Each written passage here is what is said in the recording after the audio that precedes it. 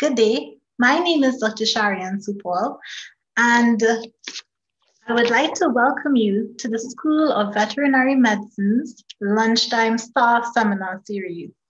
Before I introduce today's presenter, I would like to begin with a message from our director, Dr. Carlo Georges.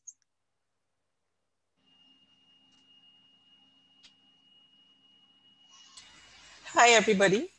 And of course, welcome to our School of Veterinary Medicine online lunchtime series. And today we are having such a very hot topic. It's relevant to most of us in the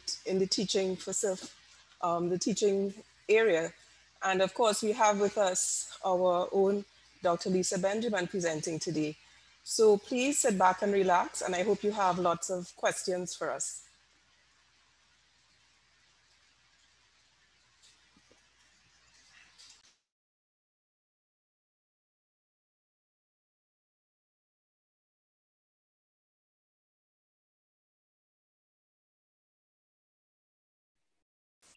Dr. Supol, I'd like to invite you to unmute your microphone, please. Thank you, Dr. Georges. Now I'd like to introduce our staff member who will be presenting today, Dr. Lisa Benjamin. Dr. Lisa Benjamin is a lecturer in veterinary public health, epidemiology, and food safety. Dr. Benjamin supervises One Health projects for Year 2 MBBS students. Her interests include zoonotic diseases, antimicrobial resistance, food safety, and the use of educational technology in health. She is currently working on a campus research and publication grant to evaluate the MinION sequencer for food safety and antimicrobial resistance related whole genome sequencing in a laboratory located in a developing country. She is also pursuing her master's in educational technology, and the aim of her thesis is to create and implement an introductory food safety course for small food and beverage businesses in Trinidad and Tobago in the learning management system. Please welcome Dr. Lisa Benjamin. Hello, good afternoon, everyone. This afternoon, I'm sharing with you my presentation on a survey of MBBS students' perceptions about the switch to online learning during the COVID-19 pandemic in 2020.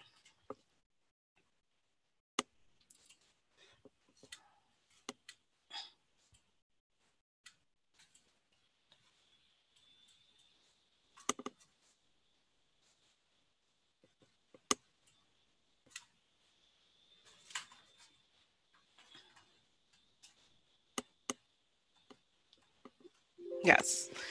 Okay, so let's go along now. First, I'd like to thank my co-author, Year 2 One Health Research Group students from 2019 to 2020. These students work very hard, and I just have only good things to say about them. The objectives of the study were to describe the perceptions of MBBS students at the St. Augustine campus of the UE about the switch to online classes during the COVID-19 pandemic, and to explore the attitudes of students to the use of flipped classrooms, which did learning for their courses in the first semester of 2020 and 2021. Now, prior to the pandemic, there were efforts to introduce online learning to medical school classes, and some research was done in this area. However, with the advent of the COVID-19 pandemic, we know that throughout the world, education was disrupted because of the need to introduce preventive measures, social distancing, etc., to prevent the transmission of disease. These changes in education, however, have the potential to isolate millions of students, whether children or adults. And this is as a result of the inequities which the pandemic, and we will touch on some of them as we go along. So there has been a lot of research as well done on student retention and the failure of students to pay attention to and mitigate those factors which lead to withdrawal of students from courses is believed to have long-term consequences throughout the world. Now, we know that online learning has become increasingly student-centered over the years, and as a result, it is important for us to understand the student perceptions of their online experience.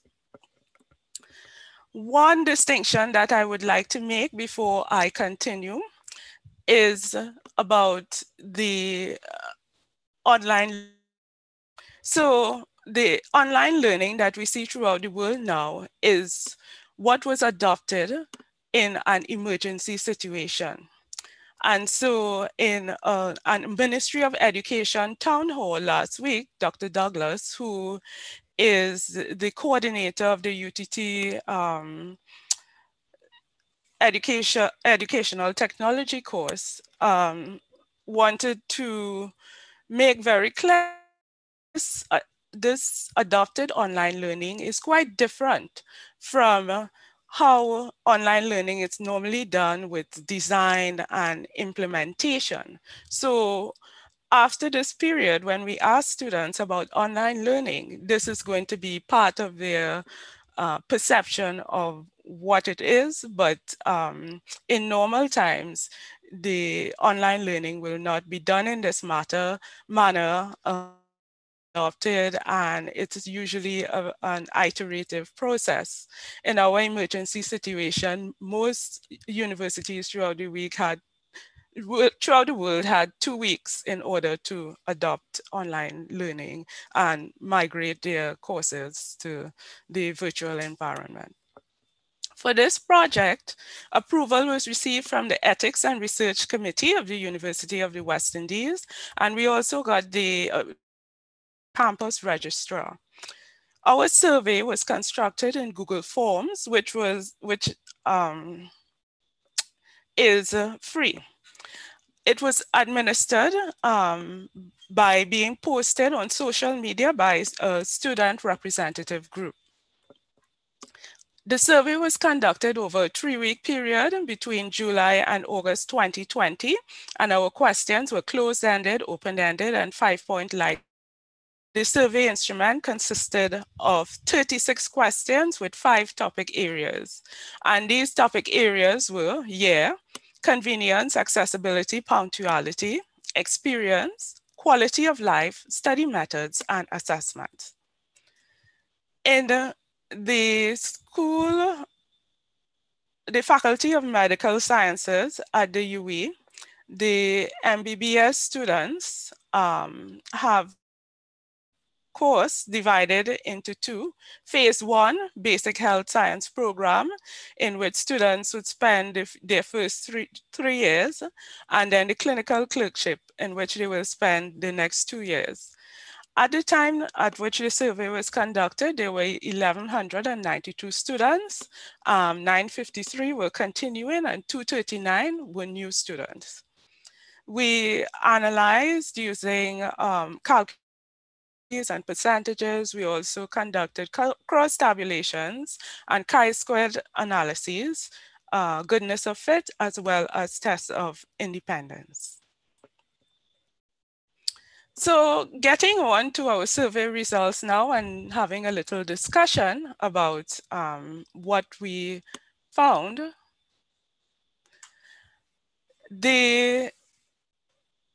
On a breakdown, the respondents 191 MBBS students responded. Most of these respondents were in phase 1. So as I mentioned, this is years 1 to 3.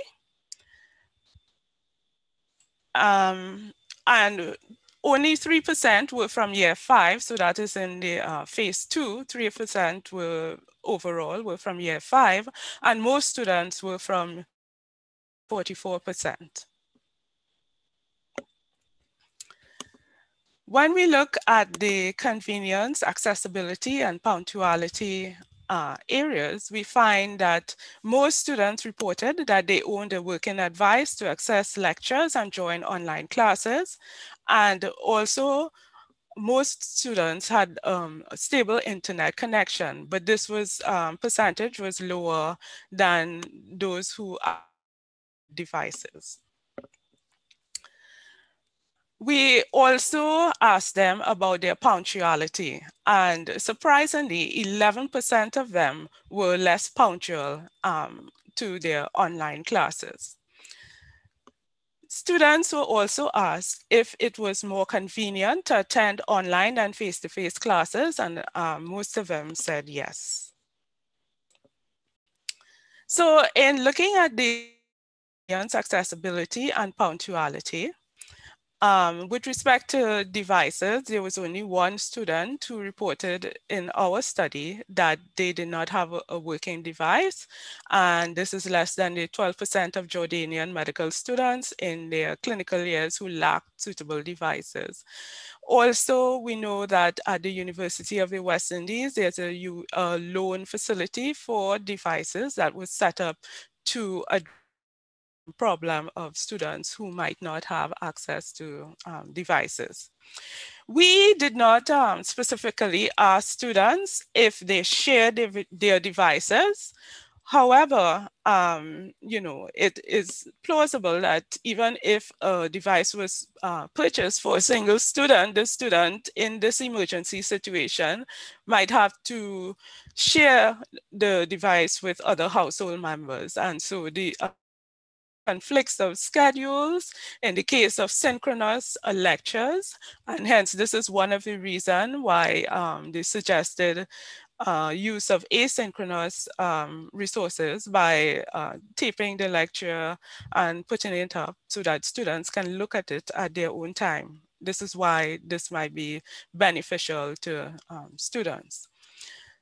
With connectivity and access, we know that there had been negotiations the major service providers. However, globally, internet access and quality are considered to be barriers to the adoption of online learning. So even in developed countries such as the US, some students living in rural areas also face these challenges.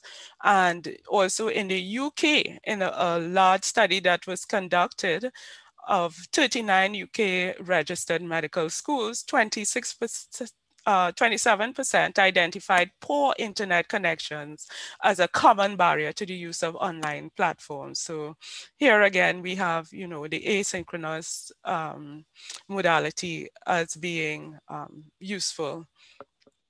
With respect to punctuality, it's expected that if students don't travel to classes, then their punctuality should improve, but that there might be distractions in the households and the students' own reactions to the emergency situation. For example, stress can help to determine, whether or not they attend classes on time. So we move on now to the other category of experiences that students would have had in class. And when we look at students, if it was easier for them to pay attention during in online classes as opposed to face-to-face classes, roughly half of them said yes and no. And similarly, with understanding material better when taught online than when taught face-to-face, the similar half and half response. Students asked if they thought that they retained material better following an online class than following a face-to-face class. And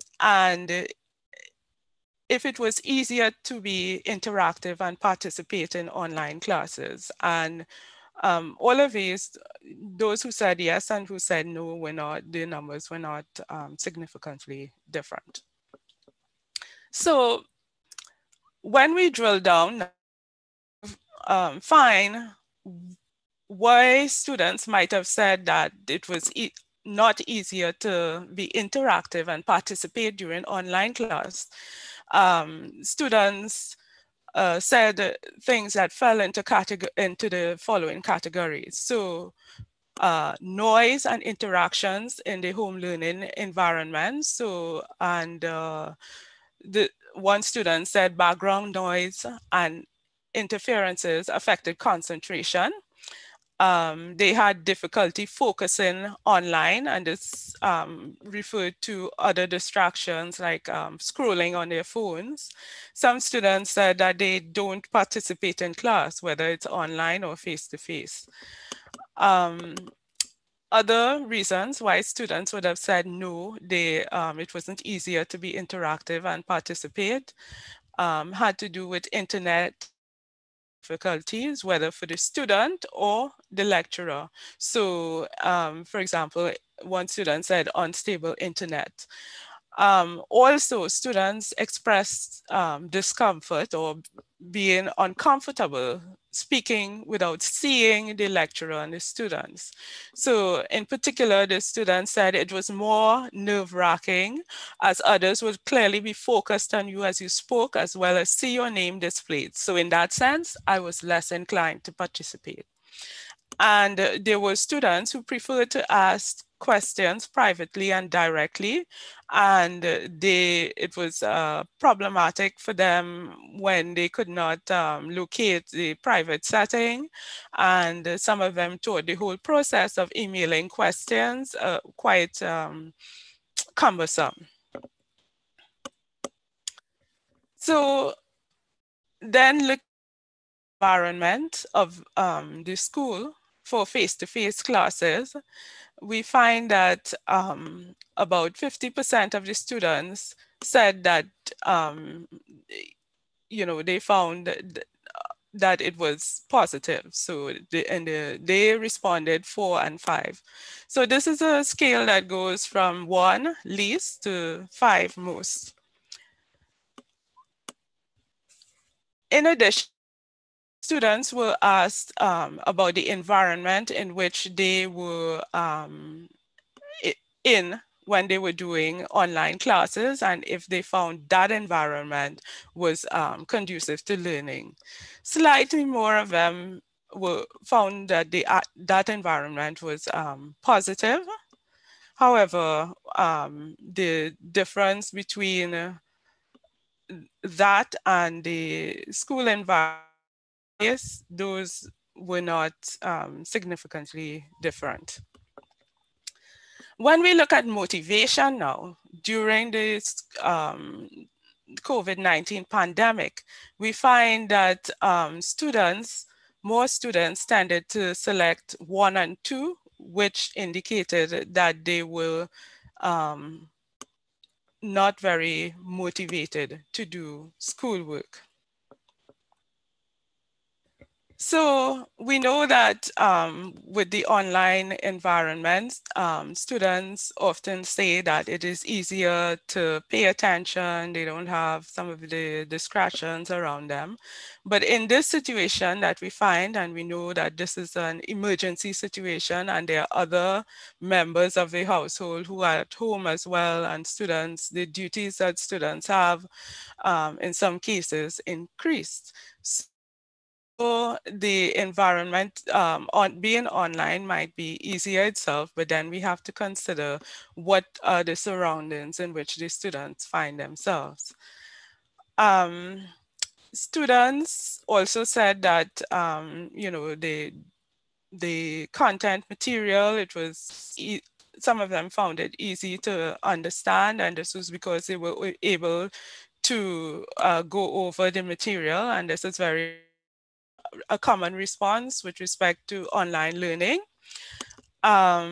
So this was also found with Saudi Arabian medical students during the pandemic, where they thought that, you know, this was an advantage.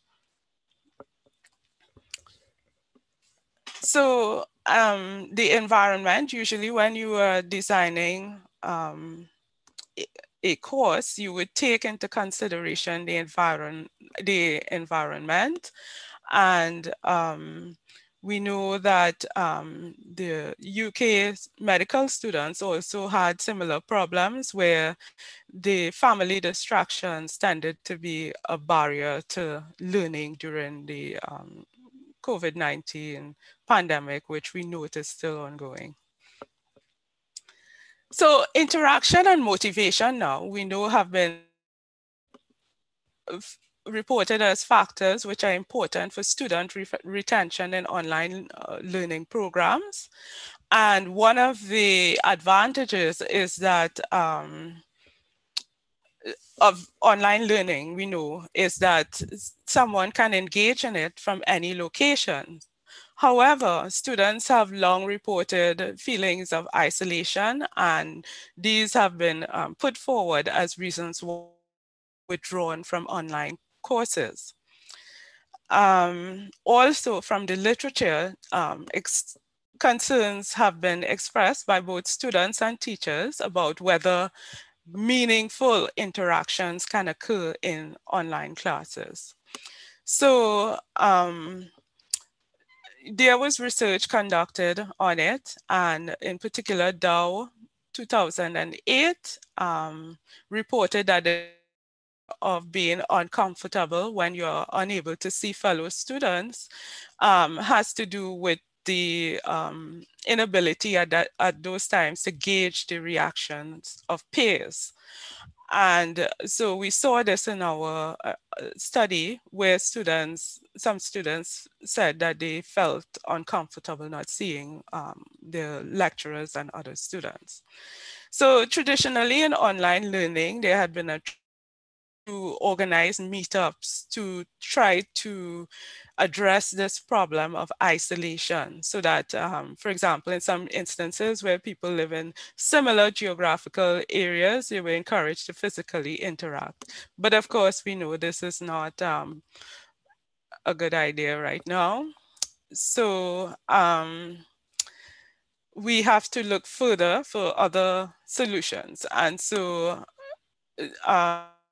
these authors, Malem and Volbrecht, suggested that students can engage in meaningful interactions when they are assigned collaborative solving tasks and supported group work. So some of the options include discussion groups, breakout room activities, social media, where you could put different parts of a course on social media. And so group work, but supported where they have the resources and well structured. But we know in this situation here that there are limitations due to accessibility to their shared devices, internet disruptions, and so on, which might have to make some of these things a bit difficult in certain instances. And so this whole effort must be carefully coordinated because we know also that in our medical field, students have very packed schedules. So any extra work has to be carefully introduced.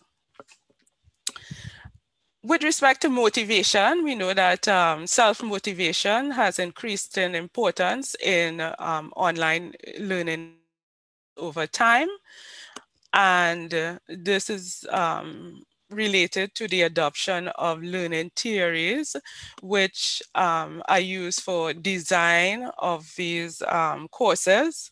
And so they have moved more towards having the student construct learning. So you have like the constructivist theory that might be used in such instances. We also asked the students then another category of questions. Did you adopt a new study method or pattern while doing online courses during the pandemic? And most students said that they did.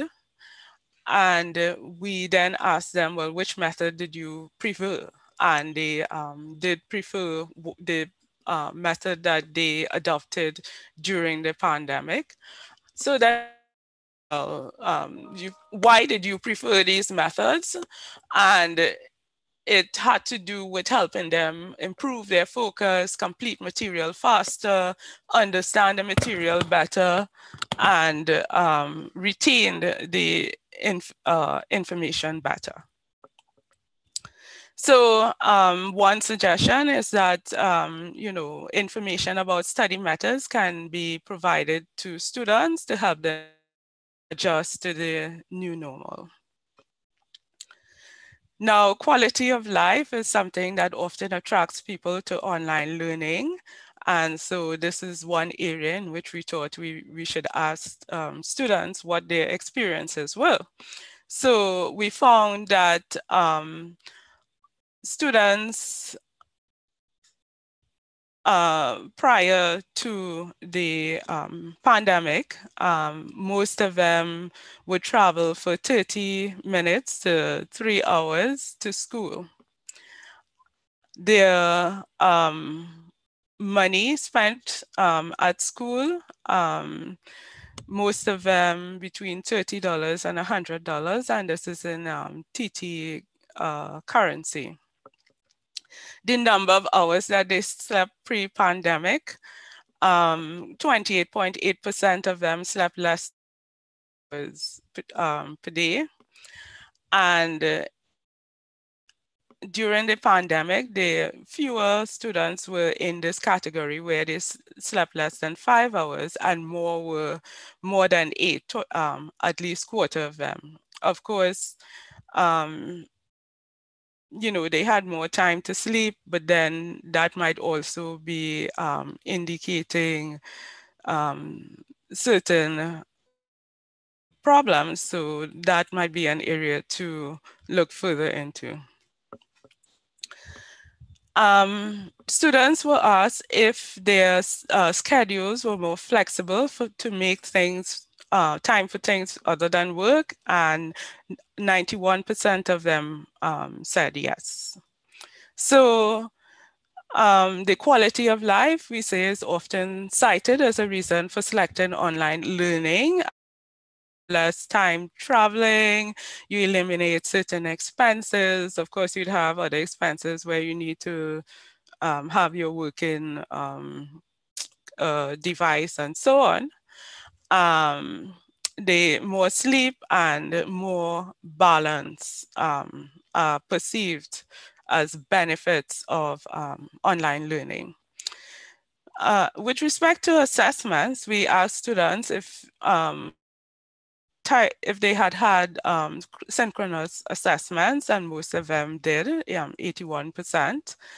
And then we asked them what types of assessments they preferred for final exams, and 52.9% said that they preferred asynchronous, with lesser amounts preferring face-to-face written and online synchronous.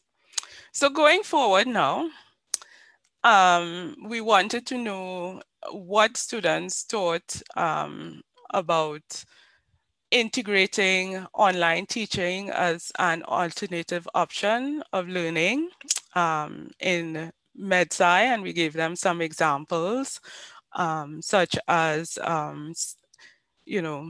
adaptive tutorials, virtual models, and so on. And most of them agreed that there should be some type of integration. When we asked them to give us reasons why they agreed or strongly agreed with integrating, they give reasons that fell into different categories. So as we identified, convenient, more efficient use of time, cost savings for students, effectiveness. They believe that it can be an effective way of teaching certain concepts. So it's important to note that they and that was a recurring theme, that they did not believe that every subject would be suitable, but there were certain subjects that if they were online, it would be effective. As some students spoke about less stress placed on students. When we look at those who agreed or strongly agreed in the clinical years, and there were 25 of them, they spoke about convenience, flexibility, the ability to prepare more thoroughly for wards, that their program had more structure that way, and that it allowed them internalize material better. For those who disagreed now with integration, they said that medicine is practical and they'll need their practical skills in the fourth and fifth year. They spoke about their concern about interaction. So interactive environment is useful, required when speaking to people. Motivation, one student said it was very demotivating. And then devices, internet, one student said that they didn't have access to a computer. Not everyone has access to a computer with stable Wi-Fi connections. So we see that on is more flexible, and it can be more inclusive. And so this falls within, of course, the AAA strategy, that if we want our university to be a university for all, we know that we have people who are affected by the effects of climate change, where you have floods and bad weather and roads, students with families, students with disabilities, and even geographical locations where they might not, it might be difficult for them to go to one location regularly. So the online learning really is something that should be in the future of the university, because it falls within what we want to do, being available for all. Now, it is expected that some of the technology adopted by universities, medical universities throughout the world during the COVID-19 pandemic will continue to be used. There is this shared resource, Pivot MedEd, where medical schools have been sharing resources. We also have at this time a 2020 Educates Horizon report, where they look at some of the technologies that they think might be become a reality in education in the future. And these include the adaptive learning technologies, artificial intelligence, extended reality, where virtual reality and augmented reality are used. In moving forward, however, in adopting online modality, then we want to consider the technology acceptance model by David, 1989. And in this model, he says that adoption associated with the students' perceived usefulness of the technology and the ease of use of technology. So I think that those are useful guides for us as we move forward into looking at how we can adopt technology. With respect to basic and the clinical areas at this Faculty of Medical Sciences, we see somewhat of a dichotomy in terms of what students think might be useful. So some students believe that the theoretical areas, which you find more in the basic areas, might be better online learning. But of course, we have, you have in the clinical areas, you have technologies that can also be used as in the extended reality and so on. So in terms of a huge study that was conducted during the pandemic in China of 90 medical, the authors proposed more virtual learning for Chinese medical students. Some limitations of this the study are that the student might not have been connected to social media. And so when we sent out our questionnaires, they might not have, seen connected on social media. And also, we did not examine the assessments. And so when students said that they studied more effectively and so on, there's no confirmation of that as a result of this small study. So in the future, I would like to complete and submit a topic to a journal, present at conferences, conduct further research into online learning, perceptions, attitudes, use of the flipped classroom in health professions, and explore immersive technologies in public health, epidemiology, and food safety. And also like to propose that in our environment, we get more talks been identified as good teachers, such as Dr. Chris Muraj from engineering, who recently received an award. So I really like to thank Group 17, who, as I mentioned, worked very hard on this project. And I'd also like to thank the MBBS students who participated. And that is my presentation.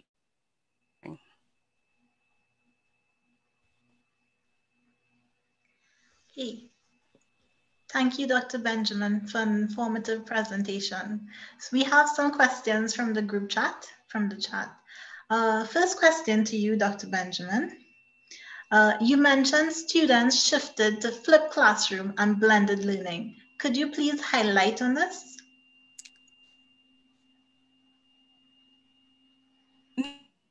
Blended learning.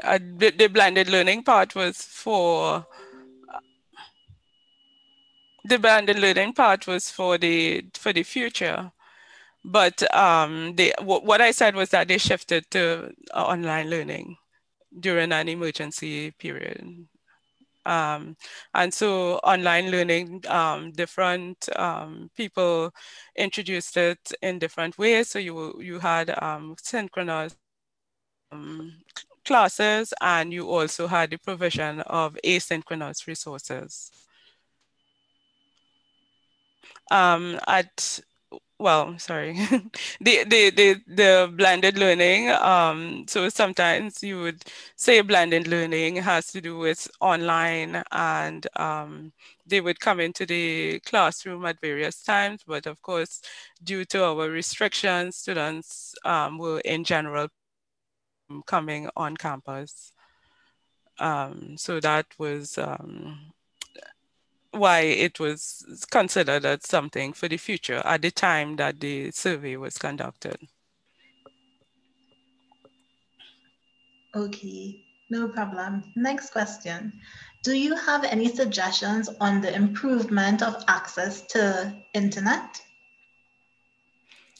That is only something can be negotiated with the service providers. And what it seems is that in certain areas of Trinidad and Tobago, there's not good coverage.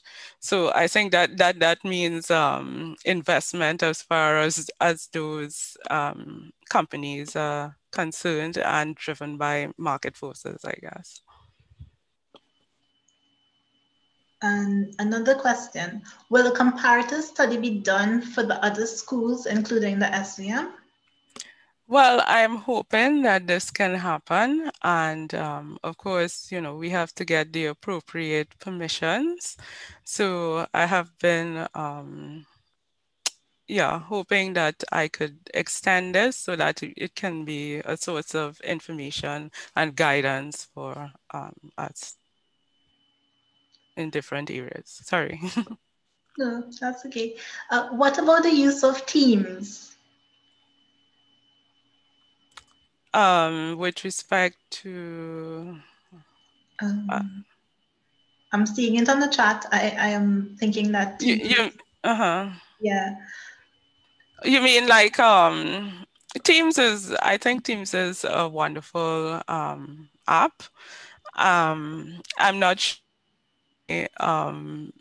classes use it, but you have resources. You can put up resources, you can have chats, you can have meetings and so on. So I'm very excited about Teams. I'm not sure how widely used it is. Yes. And a further question. Year one students do not have the experience of face-to-face teaching experience in the FMS. Um, how do you compare their perceptions of online teaching to face-to-face teaching?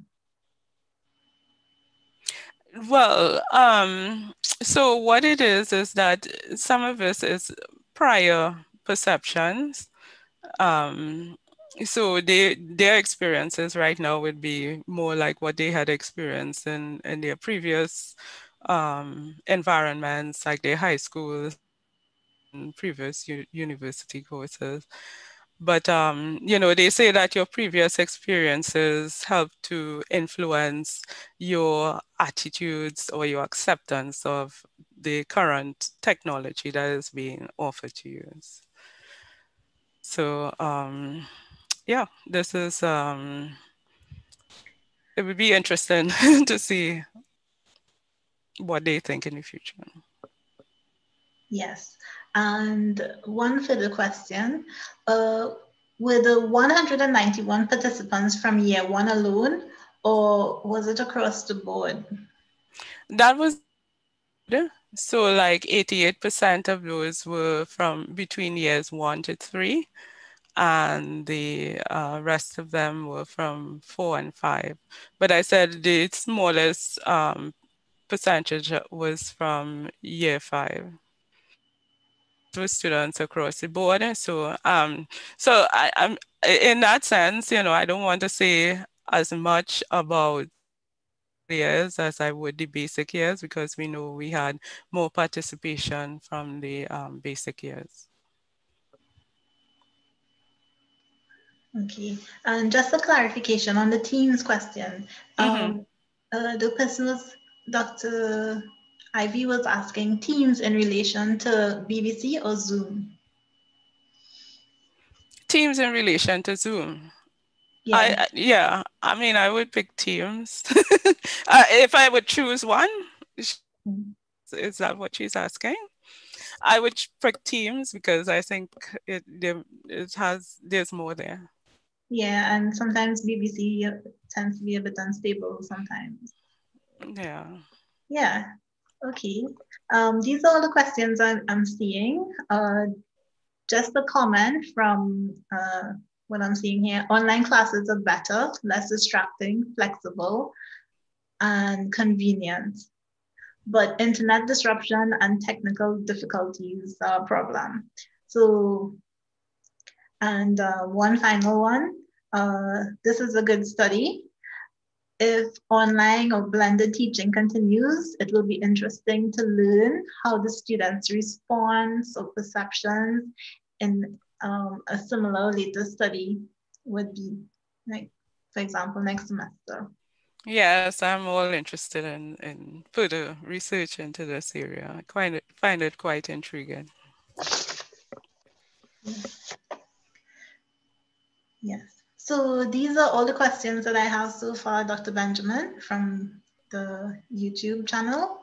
And I thank you very much for a very informative presentation. Also, I'd like to thank you all. Well, I'd like to thank the viewers for joining us today.